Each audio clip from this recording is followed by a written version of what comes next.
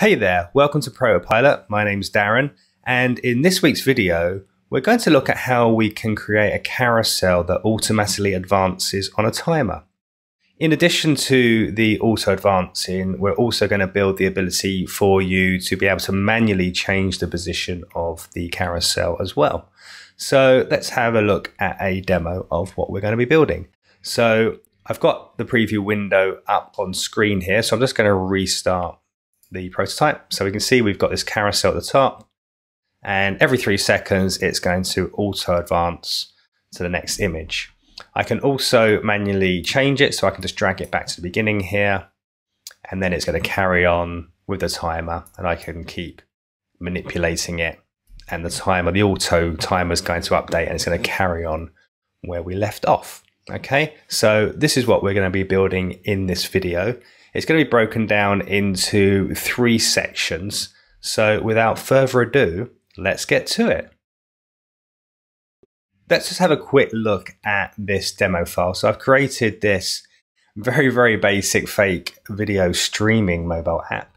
So we've got a carousel, a hero carousel here at the top of the screen. That's inside of this hero carousel scrolling paging container, and if I just open it up, you can see I've got 3 images: hero image 1, 2 and 3. Additionally, we've got some paging dots here at the bottom, so we're going to make those paging dots change as well as the carousel changing. And finally, I've just got these fake other carousels just to make it look a bit like a real video streaming app. We're not going to do anything with these particular slices. We're just going to be focusing on the hero carousel and the paging dots. Okay, so the first thing we're going to build is the timer, so the thing that's going to run the auto advancing. So to do that, the first thing we need to do is we need to create a variable. So I'm going to come down to my variables panel, and I'm going to choose for this C, and I'm just going to take this first variable, which is a number variable. We want a number variable, so that's good, and I'm just going to name this timer. Okay. Next up, I'm going to come to my interaction panel, and I'm going to add a start trigger. And to this start trigger, I'm going to add an assign response. And what we want to do is, the first thing we need to do is we need to start the timer. Okay. So I'm going to select my timer variable, and I'm going to set the formula to 1. Okay, so next let's create the main timer. So I'm going to add a detect trigger, and I'm going to call this run timer.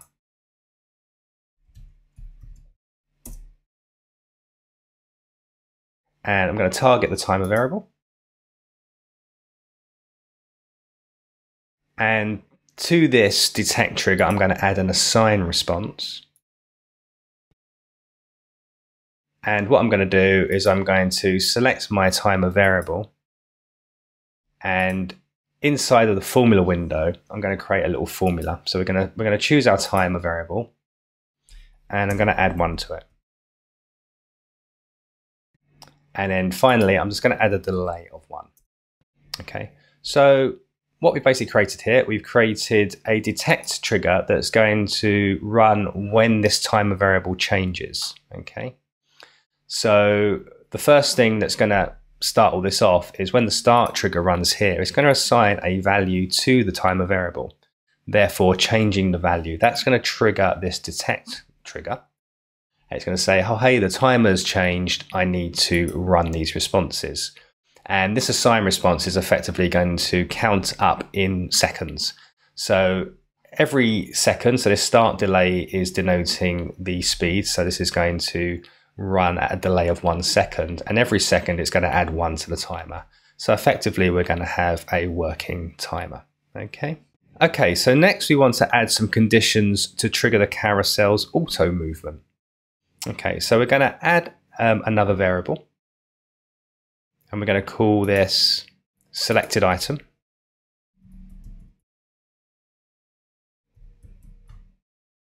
This is also going to be a number variable. And for this one, we're going to set a default value. We're going to set the default value to 1. Okay. So within this, we're now going to add a condition And the condition we're going to set is we're going to select the timer variable. And we're going to look for when the variable equals 3. Okay, so remember we're going to auto advance on every 3 seconds. So when we hit 3 seconds, we want to auto advance on. So that's what the condition's looking for. Okay, to this condition, we're going to add an assign.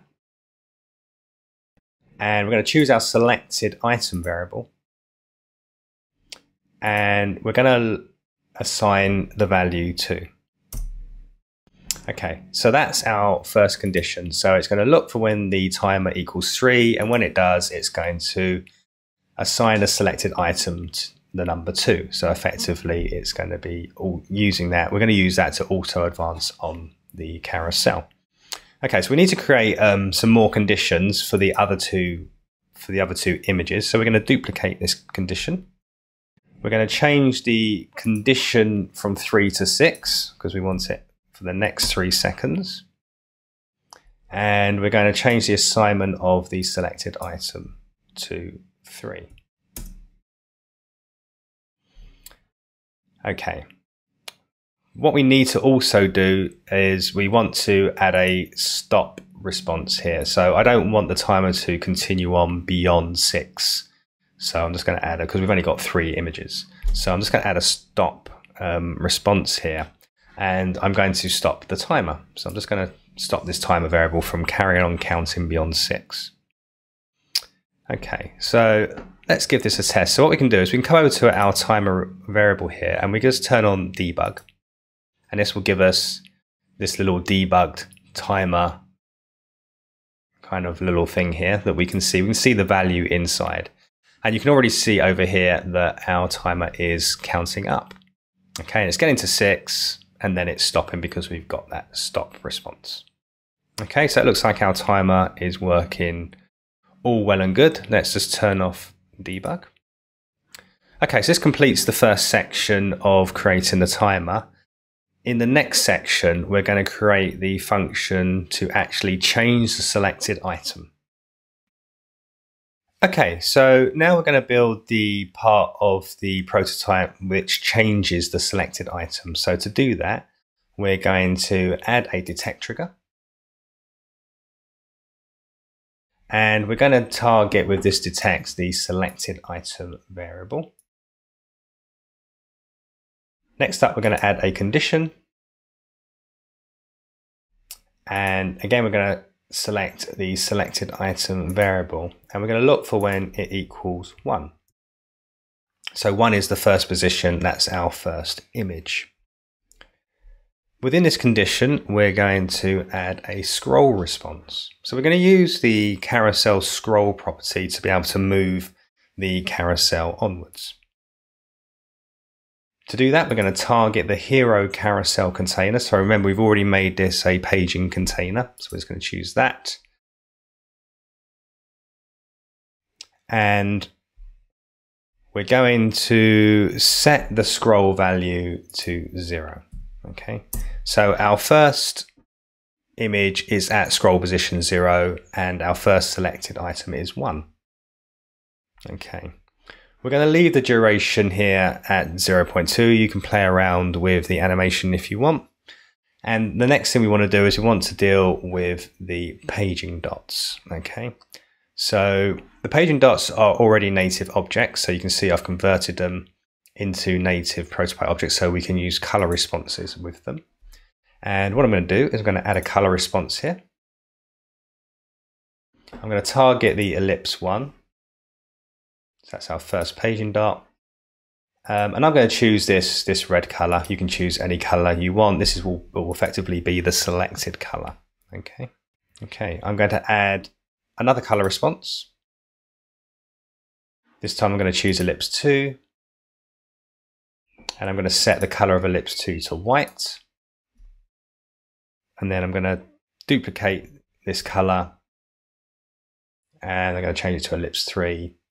And we also want that to be white as well. So effectively with these 3 color responses, we're selecting the dot that needs to be selected, and we're deselecting both dots which need to be deselected. We don't know whether the other ones have been selected or not, so I could have been dragging from one to the other. So we just need to make sure, even if they are already white, we just want to make sure they definitely are. So that's why we're adding all three color responses there. Okay, so we've now got our first selected item created, and effectively we just need to duplicate this to do the other two. So I'm just going to duplicate my condition. I'm going to come into my second condition. I'm going to change the selected item to 2. And on the scroll response, I want to change the position. So my hero's images are 320 pixels wide, and I've also got a gutter of 16 pixels. So I'm going to make the position 336. Obviously, adjust it for the size of your image. Okay. And then turning to my color responses, we now got the second item selected. So we want ellipse 1 to be white. We want to make ellipse 2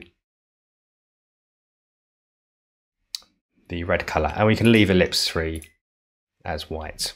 Okay, we're going to duplicate this condition one more time. And this time we're going to change it so it can select the third image. So it's going to be image 3.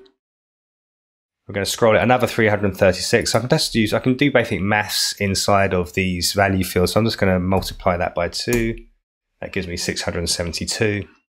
And I just need to change my color dots again. So I want ellipse 2 to be white, and I want my ellipse 3 to be selected. So that's going to be the red color. Okay, so you've probably been looking as I've been creating this that my preview window has been auto updating. So let's just run that, just refresh that and see what we've got. So we should get, yep, we got our hero carousel.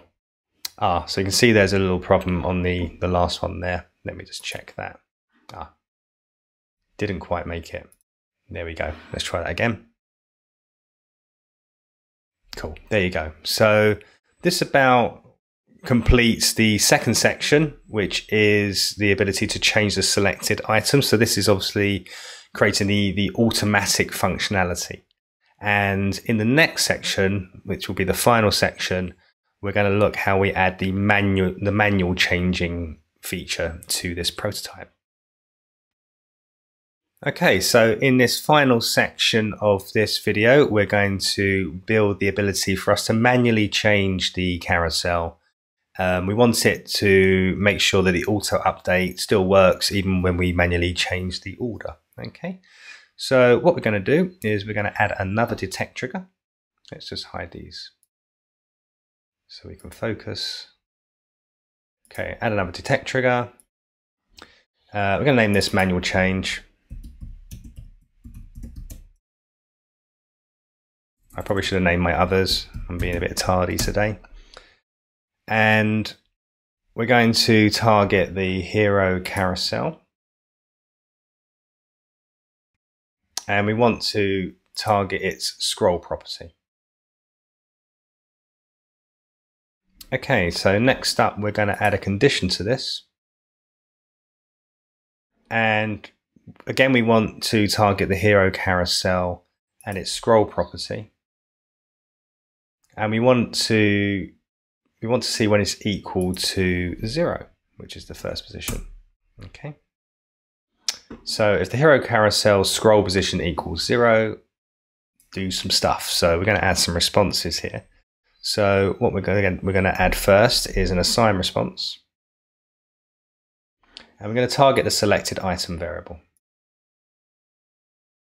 And in the formula window here, we're just going to type the number 1. So we're going to look for when the selected item is equal to 1.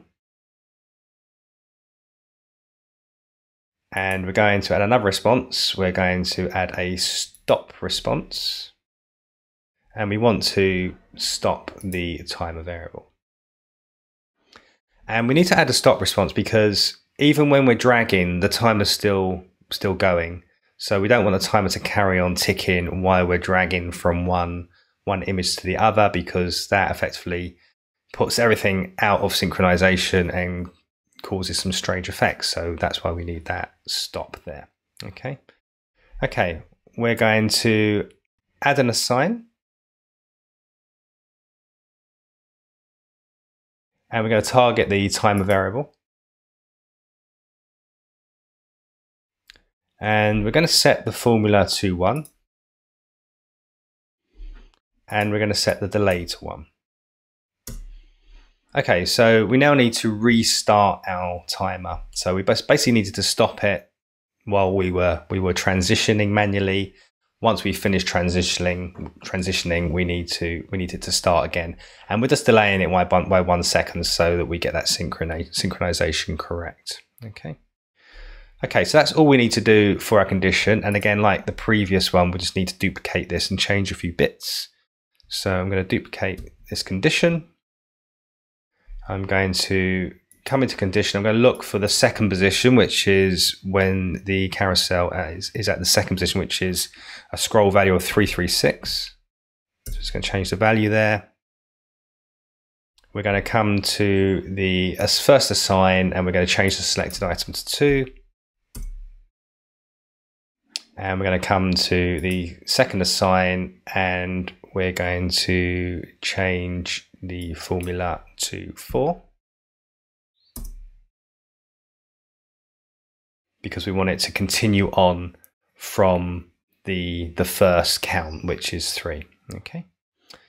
Okay, so that's all we need to do there.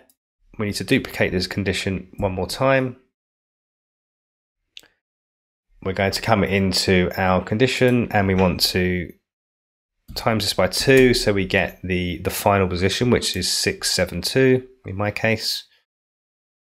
In the first assign, I want to change the selected item to 3. And in the last assign, I just want to change my formula to 6. Okay. And in this one, I can remove the start delay to set that to 0. Okay. Okay, so let's come over to preview and give that a test. So we should be able to drag. If I drag back to the beginning, you can see that my auto advance is working. I can drag back to there. And then the auto advance picks up. Okay, so that brings us pretty much to the end of this video. So obviously there's some other things you could explore doing if you want, which I haven't done, which is things like if you wanted it to continue to auto advance, wrap around in a kind of infinite loop.